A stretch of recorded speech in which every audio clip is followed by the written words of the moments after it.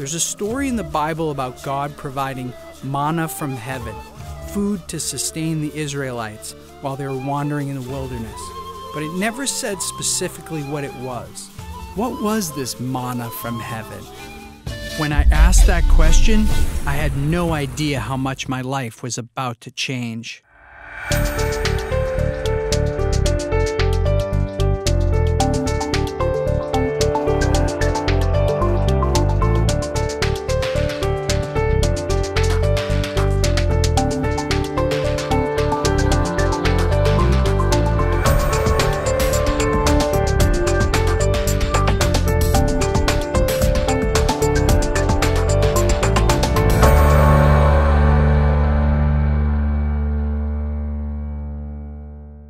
The first miracle that Jesus was reported to have done was turning water into wine at a wedding.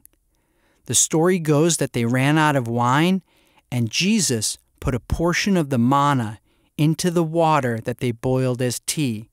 He told the waiters to pass it out as wine. So I call up Deepak, and I said, Deepak, I got to talk to you. I just found some stuff in the Bible that's not making any sense. I think I found some psychedelics in there. I think there's meditation. Like, what do you think? And he's quiet on the phone.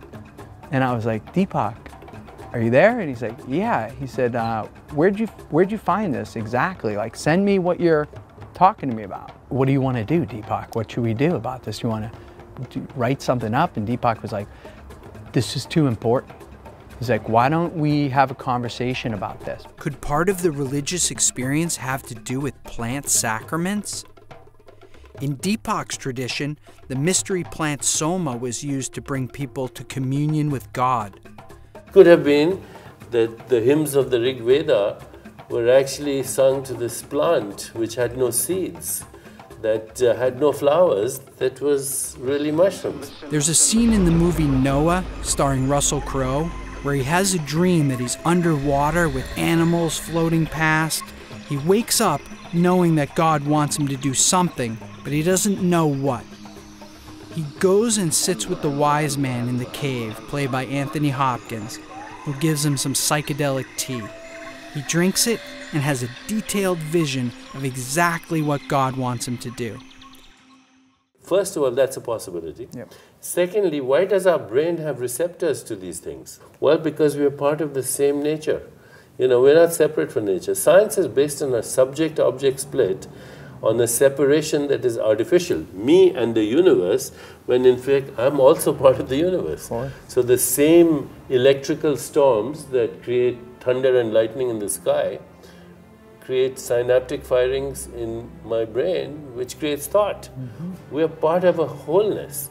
And what the religious experience is to experience that wholeness. What is enlightenment but being one with the source? So whilst they gave people what I wouldn't even call altered state of consciousness, I wouldn't call them hallucinations. They help people break out of the everyday hallucination of separation and to the reality of truth. And whether they did it through wine or manna or soma, who cares? It doesn't even make any sense. How could these ancient plants that connect you to God be somehow taken out? Could these plants be the ancient wisdom that we need for our modern problems? What we call today everyday reality, which we take for normal, okay? There's war, there's terrorism, there's global warming, there's social injustice. 50% of the world lives on less than $2 a day. The environment is totally screwed up. And we say this is normal. Yeah. It's psychotic, right? And it's psychotic because we have created it. What do you think it would take to break through that boundary at this point? I mean, here we are in this 21st century. Let's have a party. We'll bring everybody down to Peru and enlighten them. Yeah, and put some in the pot and let's drink it. Amen. Amen. Did Deepak Chopra just tell me to go down to Peru and drink ayahuasca tea, one of the most powerful psychedelics known to man? Still dazed by what Deepak had recommended, I bumped into our friend Jerry, who had generously loaned us his beach house for the interview. I was curious what he thought about what Deepak said. I didn't realize at the time, but Jerry's world was spinning out of control. Despite having sold his company for almost $100 million, Jerry was abusing drugs, drinking a lot of alcohol, his family was in shambles, and he was basically trying to kill himself slowly. More than I realized, Deepak's words were really sinking in. At this point, you might be wondering who this Zappy guy is. Let me tell you a little bit about myself. I'd done everything society told me to do. Go to school, get a job, make a bunch of money, fall in love, start a family. I was living the American dream. I bought Beer.com for $80,000. A few months later, I sold it for $7 million. Here I am starring in my own Super Bowl ad. Life was becoming very surreal. Even though I had it all, my conversation with Deepak made it clear that there were other experiences that I needed to have. The value that I place on the experience is more important to me. So I always felt like I'd rather have a passport full of stamps than a house of a certain type. It occurred to me that, like most people, I'd been searching for happiness outside of myself, and I was having the realization that I might never be truly happy unless I went inside my own mind to look for some answers. Albert Einstein famously said, "You can't fix a problem with the same consciousness or thinking that got you into the situation." What this meant to me was that if I wanted to solve a problem in my life, or if we as a society wanted to solve some of the big problems we have, like violence, eco-destruction, addiction, depression, we needed to change our collective consciousness. Could society use some of these ancient techniques for its modern problems? I was inspired by people who came before me that seemingly had it all, but chose to take the risk of going inside their own minds. These people were what I would call psychonauts, sailors of the mind. And I saw that these people were going inside their minds and exploring inside their minds as part of what they wound up doing. And I thought, wow, I have to do that.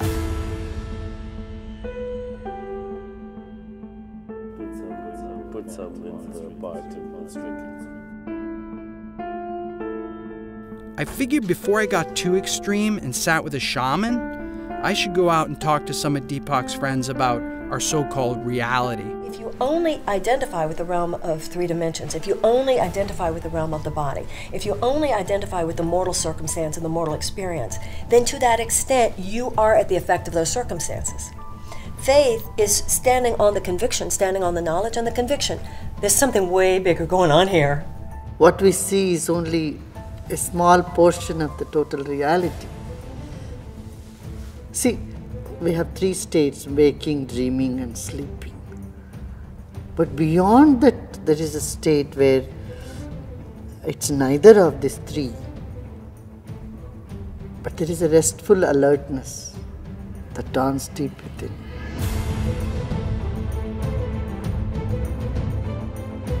There's nowhere where we escape from being energy, so we're always energy. What we see as it looks physical material is actually the reflection of light, photons of light that hit our energy and bounce back. So we're reflecting light, but we're reflecting it as a force field, a tornado of energy.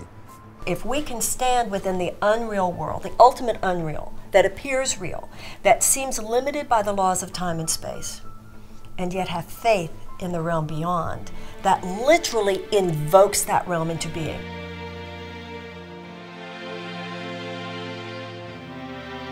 It seemed like what everyone was saying is reality's just a concept. I needed to have the direct experience of going inside. Could ancient wisdom have included plants and meditation? I was excited to learn that a lot of celebrities, people like Jerry Seinfeld, Martin Scorsese, were doing this meditation for a long time. And recently, people like Oprah Winfrey and Dr. Oz and Katy Perry had taken up the meditation, and it seemed to be making them even more creative. I wanted to see if some of this ancient wisdom could help me to tap into my creativity.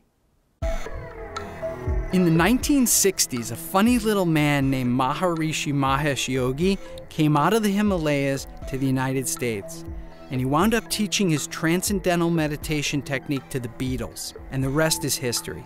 Today, there are more than 7 million people worldwide doing transcendental meditation.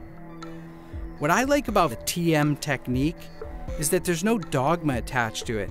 It's really just a simple technique of silently repeating a mantra to yourself, which causes you to transcend into your quieted mind, to subtler and subtler states of consciousness, until a point that you reach a place called universal consciousness, an endless field of energy that connects all of us, where all knowledge is contained and where everything is manifested from. When the Maharishi passed away in 2007, he put John Hagelin in charge. As a quantum physicist and a meditator, he had successfully used quantum theory to support Maharishi's model of creative intelligence being at the center of all creation. Waking consciousness is all about being aware of something, this, that, this concept, that person. Transcending is leaving all of that behind to isolate and experience the self itself. It's blissful. It's not the end of the story. 10, 20 minutes of that is enough. The idea is to come back into activity and increasingly integrate and stabilize the experience of inner reality, inner silence, along with outer reality. And that's when life really gets to be interesting and fun.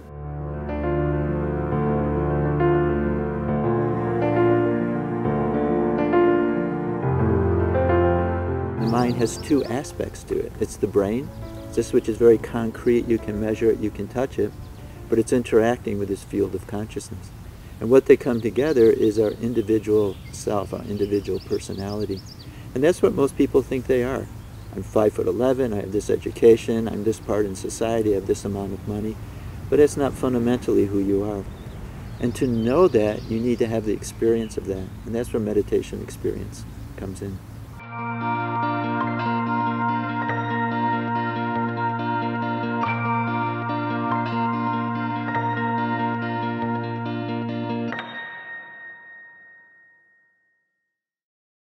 It was found that square root of 1% in some cities here and there, and it does create positivity in the atmosphere, in the tendencies of the people. What excited me about this was that if we wanted to change global consciousness, we only needed a critical mass of people tapped in. When I found in the Bible verses that said, "Be still and know that I'm God, the kingdom of heaven is within," that's what the meditators are saying. It's so obvious, it's right there. The Bible is saying, meditate. These days, religious affiliation is shrinking.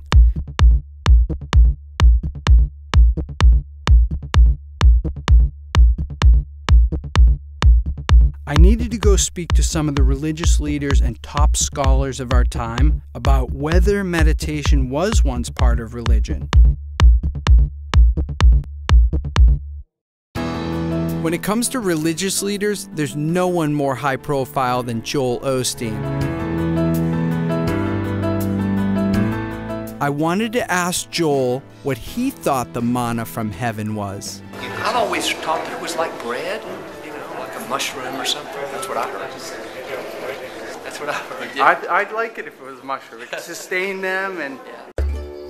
Wow, I did not expect that.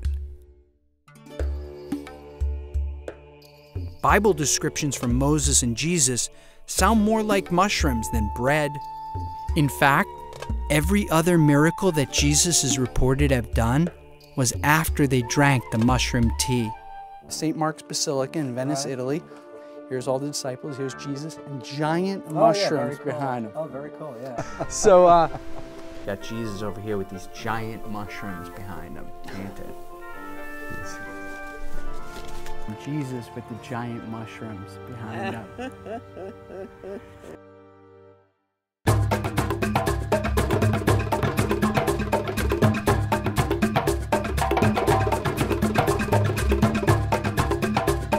I wanted to talk to some people who've been there, done that.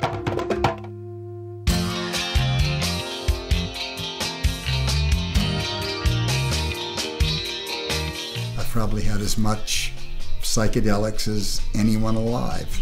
When you fall away for a minute, something happens. That's actually the beginning. And now you have to relearn the world just like you were a baby.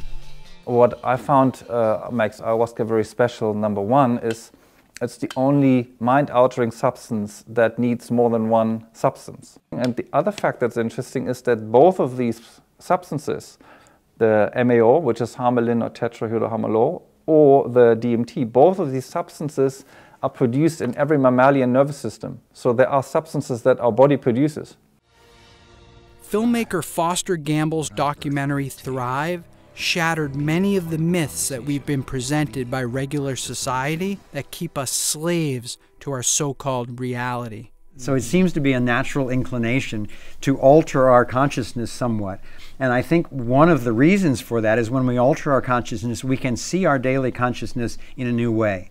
And it shifts, tends to raise and expand our daily consciousness. And to me, that's the point. And if we can use substances, whether it's broccoli or ayahuasca or C-sharp major, to give us a glimpse of what's possible for human beings, and specifically, what's next for me? What am I ready for? When my consciousness separated from my body, it changed the paradigm entirely. I realized, aha, there's something more than this meat vehicle that we have. And that one realization set me off writing all night furiously until the dawn, and it just reevaluated my whole philosophy. And from that point on, I've been on a journey of experiential spirituality, finding the answers myself, and the plants have been the greatest teachers in that quest. Many times there's a huge benefit with one experience because it really gets to the core of what's been happening. So it's almost like 10 years of therapy in 7 hours. Kundalini yoga icon Gurmukh teaches many celebrities how to journey inside using the Kundalini technique.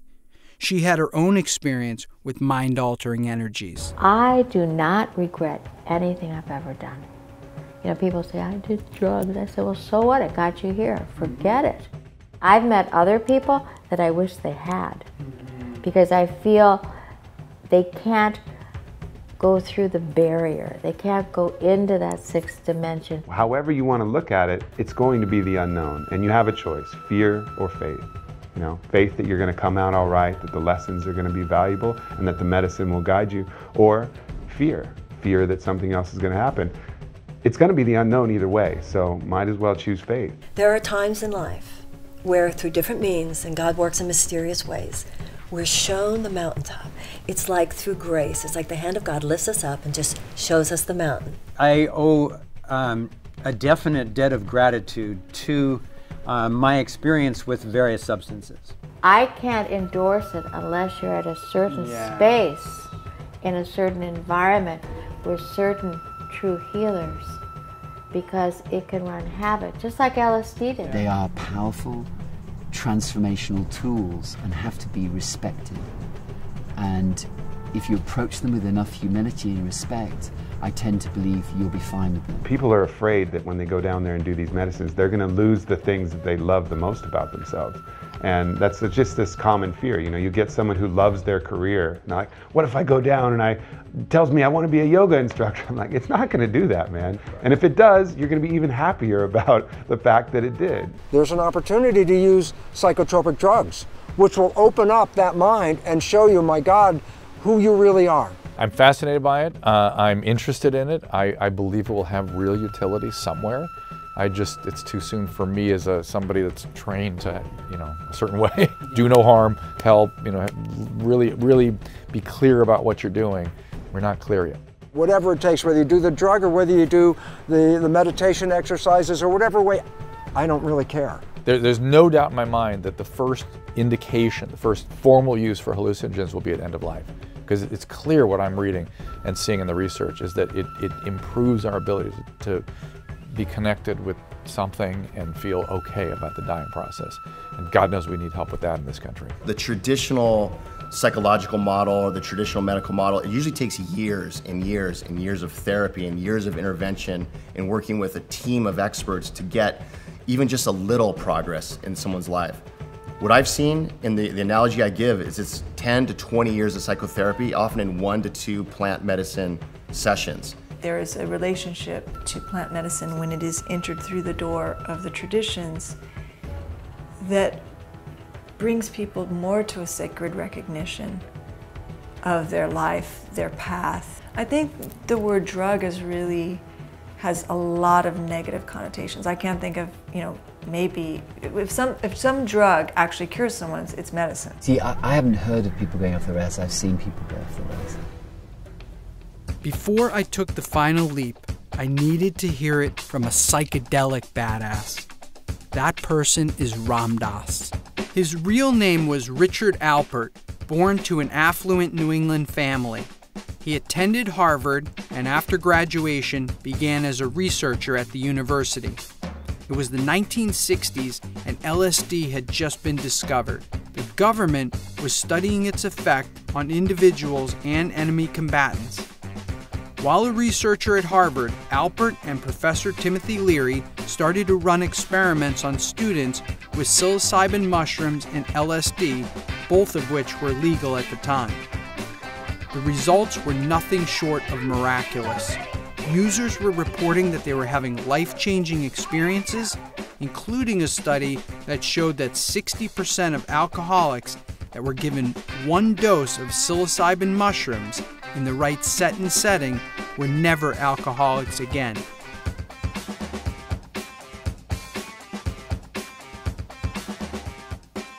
How could everybody not know about this? Discouraged with the West, he headed to India. His guru named him Ram Dass, and when he came back to the United States and published his book, Be Here Now, he was followed around by massive groups of young people. If anybody has the right intent to want to go to their own spiritual insides, the psychedelics are wonderful for them. Wonderful. Would you recommend that somebody Yes. looking? Yes. So seekers should go find a shaman. Sure. And go down and. Sure. That was it. I was going to gather up a group of friends who wanted to take the risk and go as deep into our minds as humanly possible.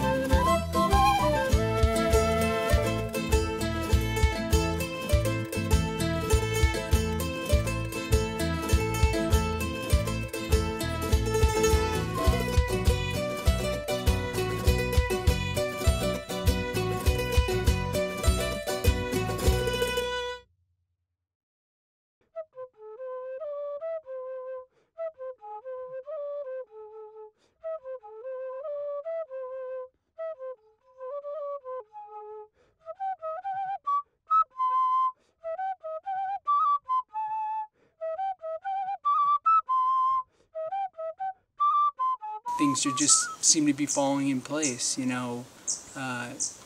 feels like it's guided, it feels like it's meant to be. So for me, I'm just letting it go, I just assume every miracle that is going to happen is about to happen, and I should just kind of enjoy it and let it happen. I have chosen to work with the Mesa, which is medicine bundle, meditations, rituals, counseling, and working with ancestral medicines such as Huachuma or San Pedro, which are ancestral medicines that have been used for over 5,000 years in the Andes of Peru by pre-Incan cultures who were masters of accessing dimensions of consciousness that are so deep that we often don't access. I feel like it doesn't matter where in the world you go, it's like you'll always find, you know, your kind. And when it comes to spirituality, I respect anything that, or anyone who kind of walks respecting the planet, loving nature, and opening their heart to, you know, the universe and love itself. As long as that's the main priority behind your religion or your, you know, ceremonial spiritual belief, then, you know, I'm down with you. I've got a few intents. Some are very personal, which I'm going to try and bring back to my family and loved ones. And try and take some of that knowledge or the glimpse of the other dimensions that are out there, which I've been trying to do kind of in artificial ways. I mean, sometimes with my own artwork and my creativity, but in other ways with less natural things. And sometimes that's an anesthetic for pain or just your day-to-day life that gets you down. But yeah, this is something that's been calling me for a while to come and do this, but it hasn't been the right moment in my life, and so it all seemed to just fall into place naturally. I'm here to have sort of like a rebirth, to, you know, tap into a place that I guess I've never gone. So I don't know where that is. I don't know what that is, but hopefully it's a good thing, and I'll be able to get through it. When you drink the medicine, 50% of the medicine's responsibility is to do all the healing, all the cleansing, all the awakening, all the clearing, all the harmonizing that it needs to do. But the other 50% of taking it further, of taking it deeper, is always yours. Part of my work in this is to make the most gentle transition possible from being very sleepy to being fully awake. Really looking forward to tapping into some of those guys' stuff upstairs.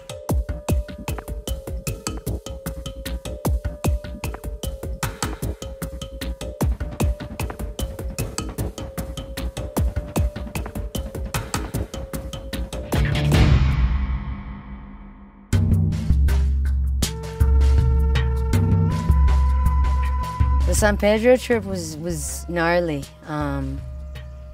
It was really insane because Freddie Puma, you know, the shaman that introduced us to the catalyst to a spiritual journey, you know, which was the San Pedro, the drink. He so in tune, that guy.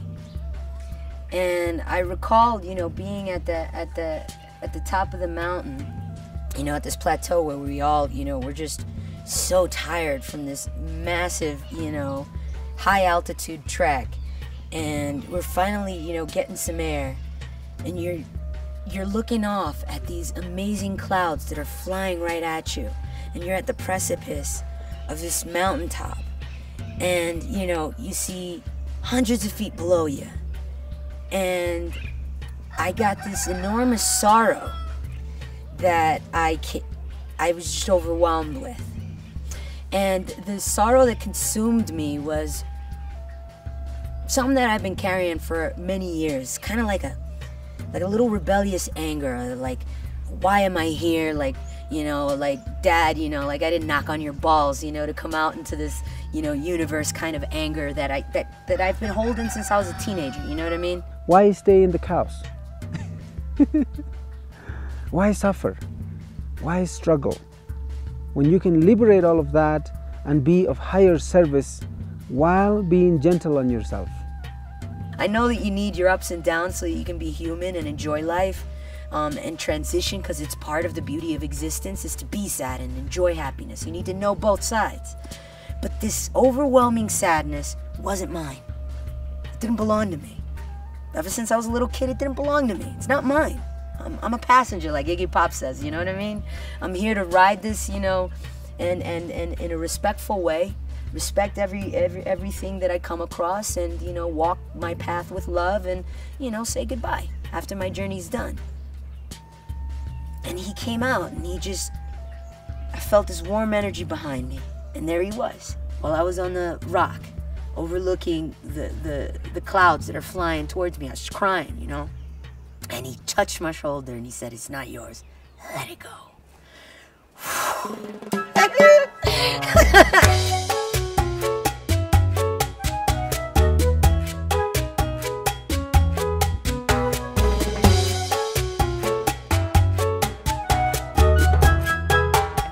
One, two, three. All right.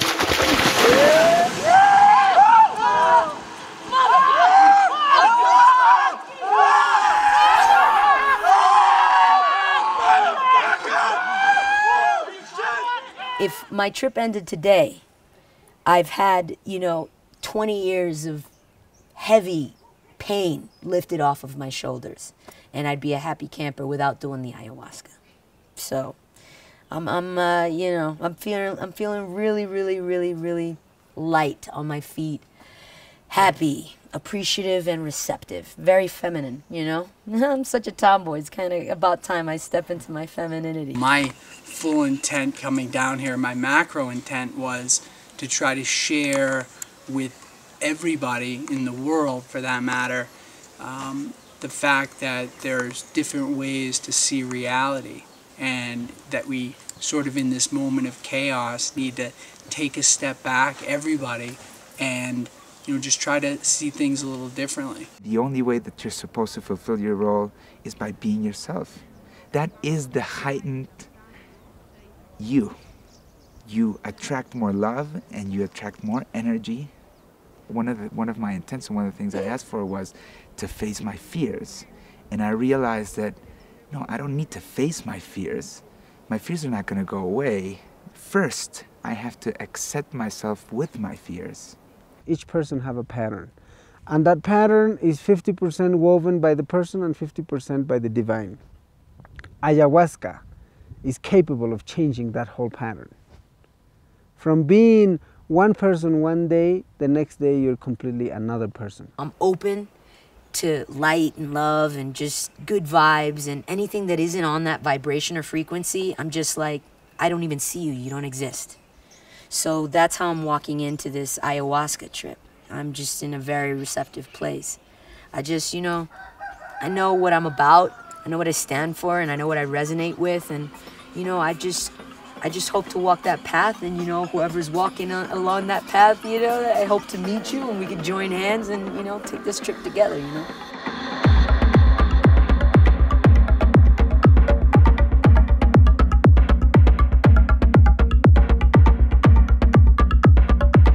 Happened for me in my ayahuasca experience when I was sitting there and I realized that I had just died. As I was looking at death and experiencing death, I saw how dynamic it was and how much was going on. And I realized that I never needed to fear death again. It was totally liberating. And as I spent time in this ayahuasca experience, I realized that I was sitting in a place where I could ask any question. I could go into the future, I could go into the past, whatever I wanted to know. So I'm gonna ask a big question. So I decided to ask, why do bad things happen?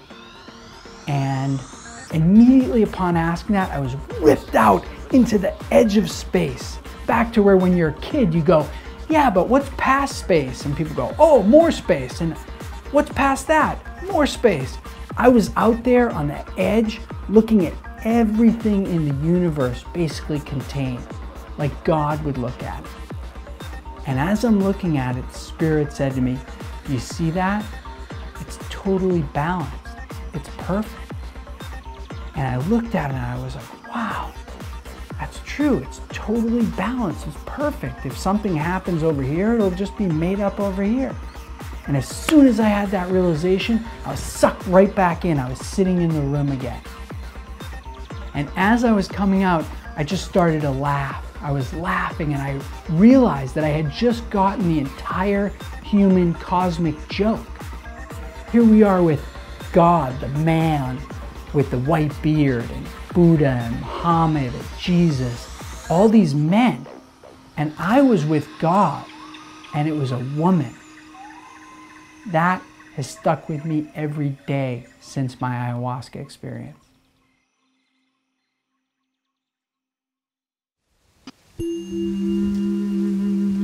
Well, for me, Ingesting the medicine was a destruction of everything I've ever known, everything I've ever believed in, everything I ever thought was true. I tried to reason it for a while, for 2 days after. Try to reason the idea that it's a hallucinogenic drug, Michelle. It just, you know, it takes things from your subconscious and projects them. You know, there's absolutely no way that there's any truth in what you envisioned.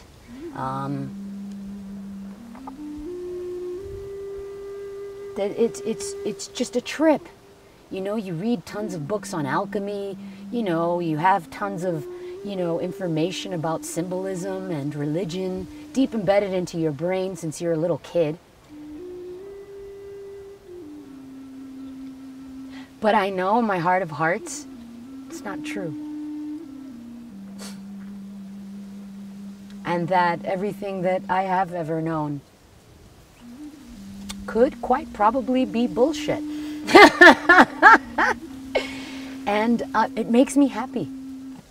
I felt a peace and calm that I've never experienced in my life. An overwhelming feeling that I could relax instead of constantly macheting my way through life with my urban armour on. It just stripped everything away and put me in contact with something that was a benevolent higher power, is the only way I can really describe it. It's such a hard time in the middle of it. I know, like a surgeon, and I felt my wounds, my wounds just opened up, and I was feeling pain, and that like I grew up, and I was able to you know, love myself a little bit more.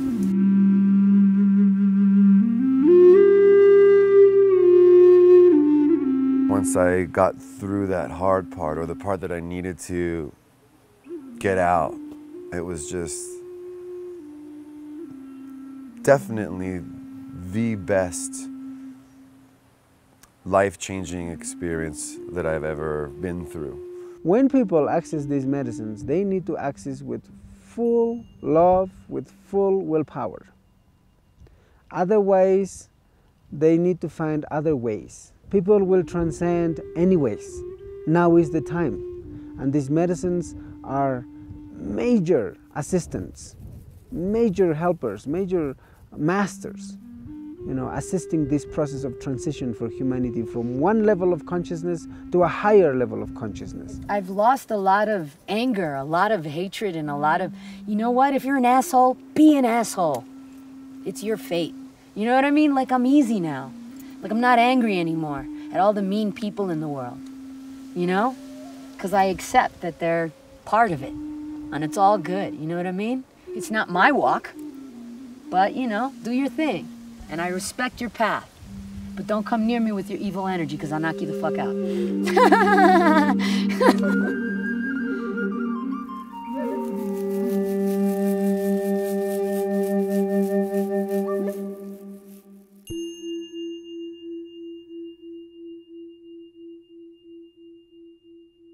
It all comes down to intent for me. If your intent is right, it's going to work, it's going to be better than you thought, and you're going to have a lot less chaos.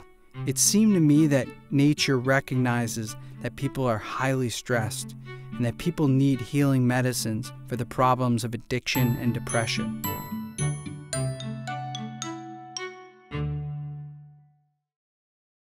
I kept looking for ways to transcend on a daily basis, and I was introduced to Sri Sri Ravi Shankar and his breathing technique called Sudarshan Kriya. The technique is being done by millions of people, including prisoners and inner city youth who've been trained by Sri Sri to use the technique to overcome their physical environment and give themselves internal strength.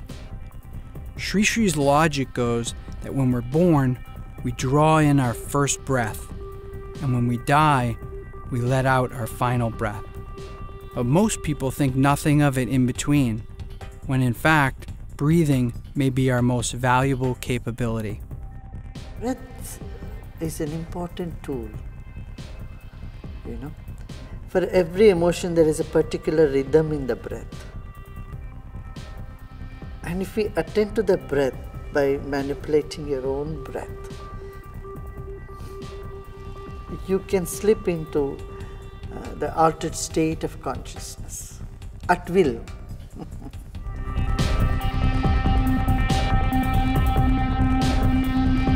I learned the Kriya breathing, which blew my mind. The fact that I was able to put myself into a psychedelic state with just my breath. Lightning bolts were shooting out of my hands and feet. Time stood still.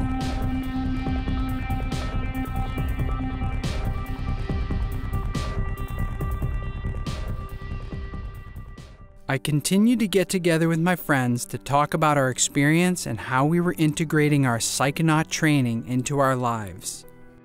There's a whole group of scientists, very few, but enough, who are saying maybe brain doesn't produce consciousness, maybe brain filters consciousness. You're saying we're transmitters? You're transmitters. Cool. And what you're transmitters of is that infinite potential that you spoke of, that field of possibilities. And so when you start to break down the boundaries, then all that's left is the infinite. So the boundaries are like your prejudices, things They're that all you know that concepts, you've yeah. accumulated throughout life that you either repel or are attracted to? Yeah, every boundary is a conceptual boundary in consciousness. This is an Earth rover. This gives me an opportunity to come to this planet, step into this suit, have these life experiences, be creative, and marvel at this planet that we come to. And it's so funny because A, I started this whole thing not spiritual. B, once I saw the nature of the cell membrane, the self-receptors, I said, oh my God, instantaneously I had to recognize if you buy the science, then it's not is there or is there not, there's a spirit. So it really helped me to bring my scientific mind and my kind of spiritual experience together and realize they're not different at all. We're just discovering through all these pathways how all of that is one. After I started to really journey with the plants was when things sort of changed. When that older boyfriend of mine, I was like 24 at the time, and he told me I was an idiot. And he said, you're very passionate, but you have nothing to back up how you feel about the world. You don't read, you don't have, you read one book and you can get 20 years worth of research in one book. And he kind of like opened up my mind to do research and to fill my mind. Now, when I see the world, I do a psychedelic, I think metaphorically, I think on so many different layers, and of course I enjoy the moment too. I can chase sensations like any of them. I love to feel good and have fun and interact with people, but information is so beautiful. And if we could just tap into the reservoirs or fountains of the people before us, you never know where it could take you. When I lost Paul, I was like, I went through about a year of just being like an animal. Like, what could I do physically to just get my mind off of existentialism, get my mind off of how transient life is and how we just come here and could disappear at any moment. How could I get my mind off of that? So I was just, summer, crazy, nuts, berserko. Like I did everything I could possibly do to hide from myself. And I'll tell you that my ayahuasca trip made me sad that he left me here. It wasn't a sadness that he's gone, it was more like a jealousy that he's there first. That's fucked up, but yeah. I think it was affirmed to me in the ayahuasca experience and some other trips I've had in my life, where what was happening is when I took the medicine or I meditated and I went inside, that basically I was taking filters off is what was happening. So all this bullshit. Reticular activation system. It's like doors of perception. When he popped it, Yeah. he felt like that filtration mechanism that we create by the age of 7 was just lifted off. You know how like you receive so much information in your visual cortex, but your brain only accepts a certain amount so that you're not overwhelmed? Right. That's your reticular activation system deciding according to your wants, likes, and fight or flight, deciding what information you're going to take in. Each time I got together with my fellow psychonauts, we felt stronger and stronger about the need to get the information out so we could help others to access some of these ancient techniques that had been so profound in our lives. We should just, this True Reality Society should set up a place in like Costa Rica, put Like a a dome, haven for like a people haven who of- think the same way? Put them all around the world. I like And that. the consciousness of it is like... I'm in. I'm in. All right. Everything's rolling along. Things are falling into place. And, like everything in life, you want validation. You want to know that it's having some kind of an effect beyond just, hey, I'm having a good time, I'm learning a lot, I'm having all these cool experiences, but, is something really happening? And I was looking for some kind of sign that, it was making a difference, because I couldn't see what the difference was, and other than my own friends and people around me. So I was kind of thinking, God, give me a sign here that, this is making a difference, that there's something to it. And then the phone call came from Jerry, who I hadn't seen since we shot with Deepak in his apartment years earlier. Unbeknownst to me, Jerry had taken Deepak's advice as well, and he went down to Costa Rica to do a plant medicine called iboga that comes from an African root. It's the strongest psychedelic known to man, and Jerry was taking it to see if he could break his addiction. The full moon came to Jerry and asked him if he wanted to see why he was so messed up.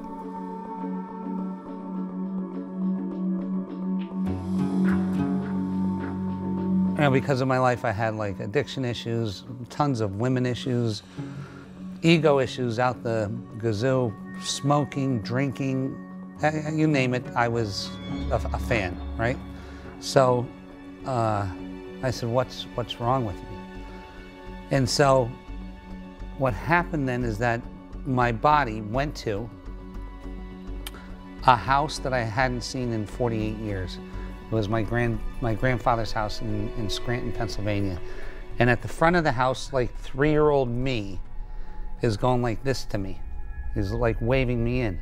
And I'm looking at the floor, and there was, as a kid, I knocked over cranberry juice or grape juice, and it hit the wall. And that stain was on the wall. This is how perfect detail. And then next thing you know, the kid opened the door and like went like this to me, like, go look at it. And my grandfather was sexually molesting me, and I was 3. The moon told Jerry to go see his dead grandfather and have him explain why he'd done it and give him an apology. Jerry went to see his grandfather, who denied it ever happened and sent him away. She told him to get his father to help him to get an apology from his grandfather. And he said that he was sorry, and I told him I forgave him. And even though he wouldn't do anything for me. And then the guy, the shaman, goes, hey, go to the moon. So I went to the moon, back to the moon, and I said, Mrs. Moon, what can you do for me? And she said, open your chest. And I went like this, and my heart was in there. And the moon took my heart out and washed it. And I said, what? The shaman saying, what is she doing? I said, she's washing it like this, like, because she has hands, right? Crazy, but truth. She's washing it. And he said, I said, what should I do with it? To the shaman. He said, have her put it in your left hand. I said, Mrs. Moon, would you put it in my left hand? And she put it in my left hand. And he goes, I said, what do you want me to do with it? He goes, put it in your chest. And I went to put it in my chest, and it got here, and it was black again. So it only stayed pink for like, I don't know, 5 seconds. And I said, I'm not putting this thing in me because it's shit. It's terrible.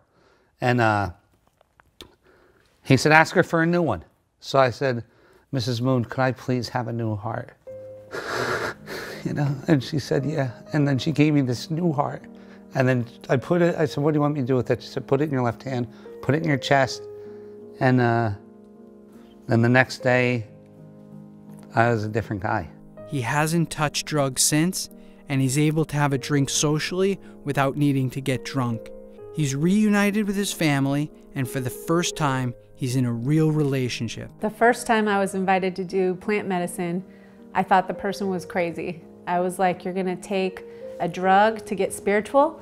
I don't think so. And I wanted nothing to do with it, and it freaked me out. You know, my mom's a meth addict and I was a meditator. And finally, this woman who's like just a love in my life invites me to go, and I couldn't say no. So I went, and that night, she told me, set some intentions of what you want to see. And I said, okay, I want to see why I keep attracting the same psycho guy over and over and over with a different face, sucking the light out of me.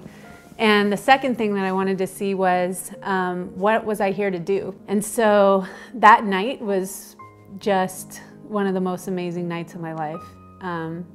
I was shown exactly who I am, what I'm here to do, and exactly why I kept attracting that same psycho guy over and over and over again. It's just amazing because Jerry and I wake up every day and we're just like, wow, is this our life? Like, we just feel so blessed to be in love with our best friend and to be doing what we love. Immediately when I came back and my kids saw me, they knew I was a different guy and they knew something changed. As soon as he walked through the door, I can like visibly see a difference, let alone when I was actually talking with him.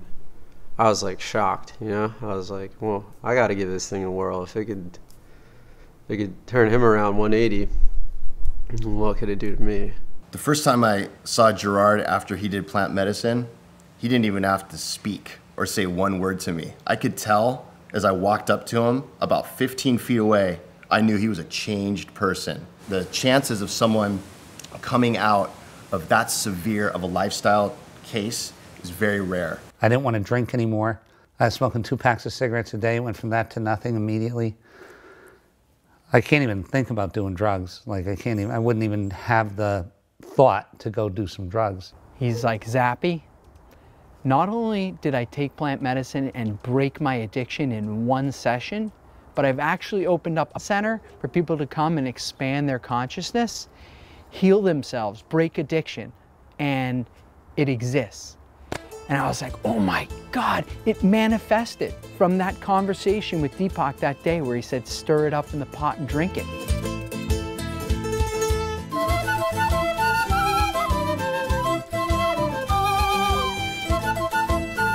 The moon told me, and this sounds so ridiculously crazy, but told me to go buy a center and to make it a plant-based center.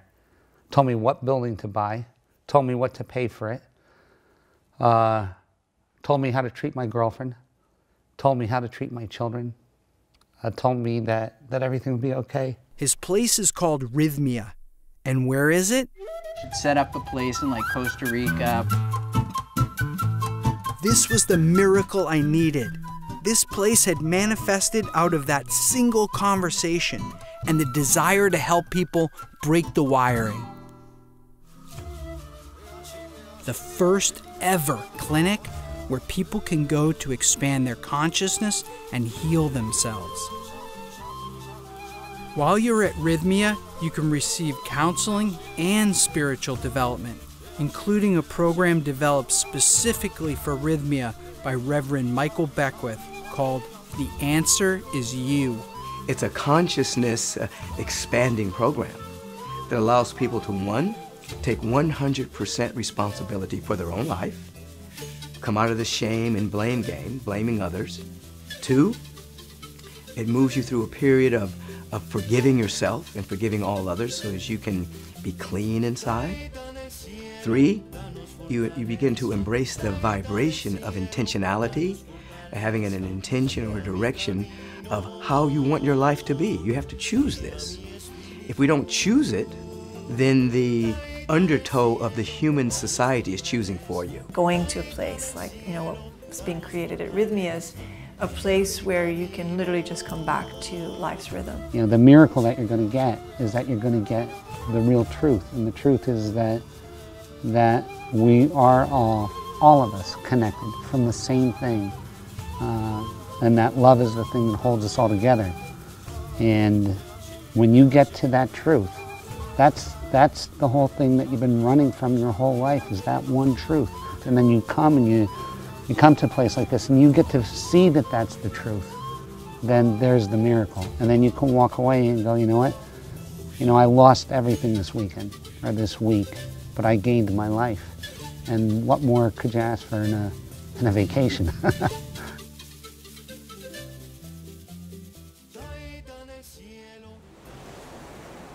Everything I've gone through has truly been worth it. Because even before this movie's finished, it's already changed the world. Because this place exists.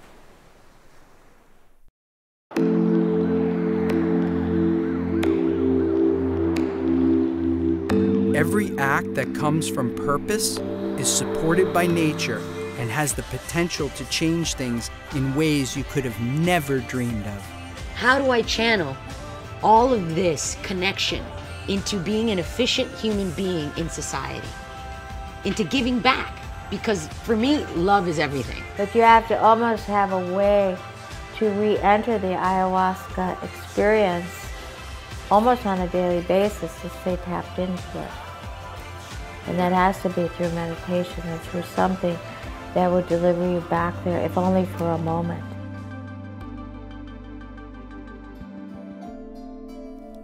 All of us had life-changing experiences. So the question is, how could these incredible plant energies be illegal today to consume or even to study? It turns out that the answer to that question may be even more sinister than the reason they've been taken out of religion: money. The pharmaceutical companies are only interested in selling their patented petroleum-based medications that people need to take for the rest of their lives. These drugs do not cure, but only mask the symptoms and have significant negative side effects. Here I am, living my entire life sustained by plants. I'm eating vegetarian, and my day job is bringing out a plant-based formula to help people with addiction. I owe everything to these ancient tools.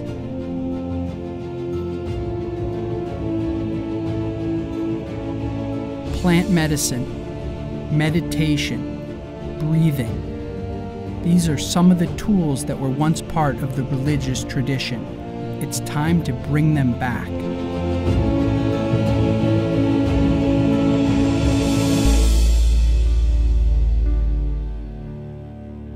We started the True Reality Society to create a peace army to counteract mass violence in the world and to bring together people who believe in the importance of going inside their minds.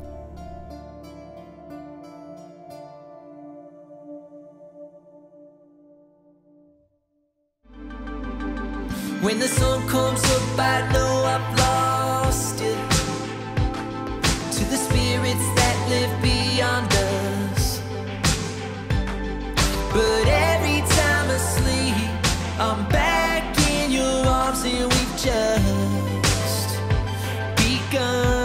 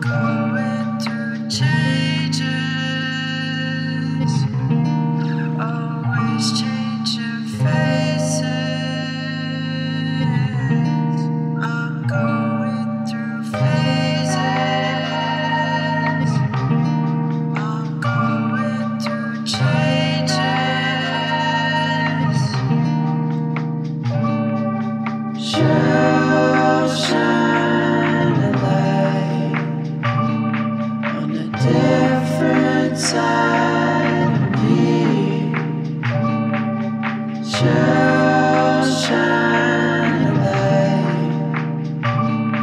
She'll show me what I need. I'm going through changes,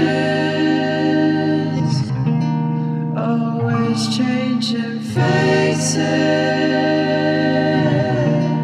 I'm going through phases.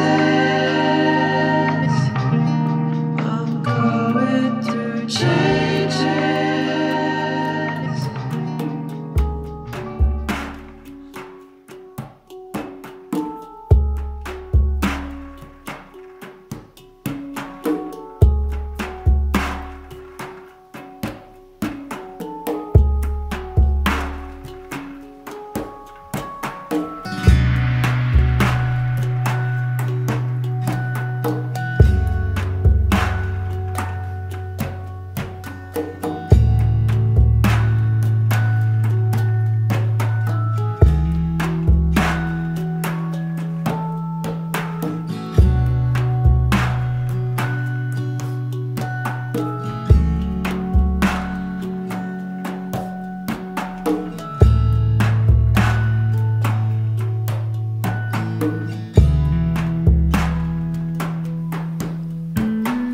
Om Shri Mahalakshmi Namaha. Om Shri Mahalakshmi Namaha. Om Shri Mahalakshmi Namaha. Om Shri Mahalakshmi Namaha. Om Shri Mahalakshmi Namaha. Om Shri Mahalakshmi Namaha. Om Shri Mahalakshmi Namaha. Om Shri Mahalakshmi Namaha. Om Shri Shri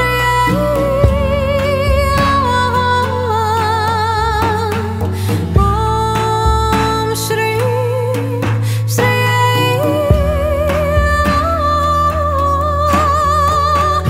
Om Shri Shri Om Shri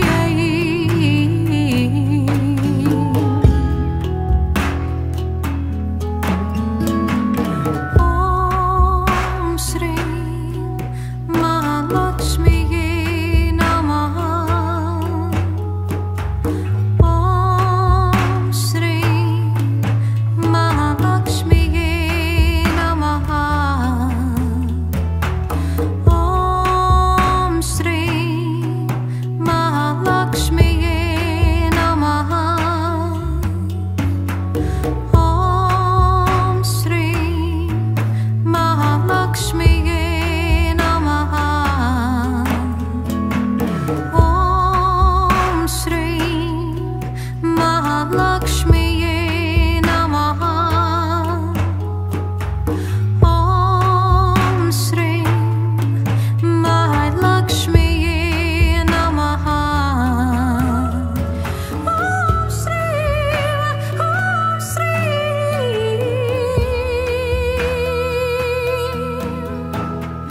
Om Shri Mahalakshmi Namaha. Om Shri Mahalakshmi Namaha.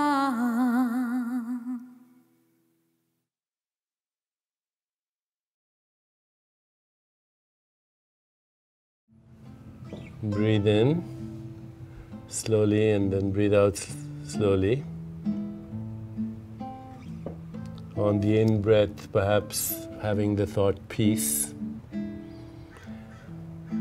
And on the out breath, the thought joy, peace. On the in breath and joy on the out breath.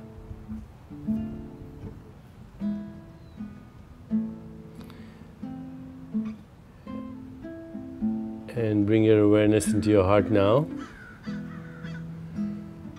And remember a great experience of love.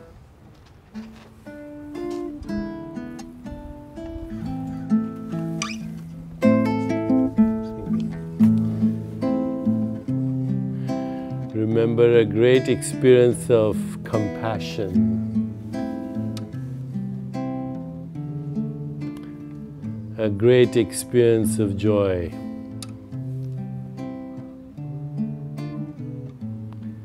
A great experience of equanimity, the peace that passes understanding. And now bring your awareness back into your whole body and allow the boundaries of your body to slowly dissolve and merge with your surroundings. Recognize that every boundary is conceptual.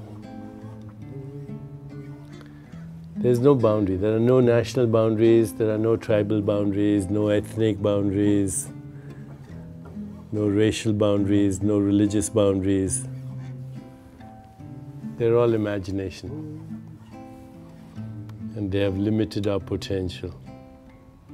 We are the stars, and we are the sky, and we are the moon, and we are the galaxies. We are the cosmic horizon, we are the Big Bang, we are the laws of nature, we are Planck scale space-time geometry where everything dissolves into all possibilities, where Platonic values like truth, goodness, beauty, harmony, evolution are embedded as the essential raw material of the universe, where there is mathematical truth but also musical truth, where there is the poetry of the universe and the dance of the universe, and we are that dance. The Sufi poet Rumi says, look at these worlds spinning out of nothingness, this is within your power. We come spinning out of nothingness, scattering stars like dust. Out beyond all ideas of right doing and wrong doing, there's a field. I'll meet you there. So remember the field that you went to. It was beyond right doing and wrong doing. It was the field from where we come and which we long for. I'll let Roberto finish his Peruvian shamanic song.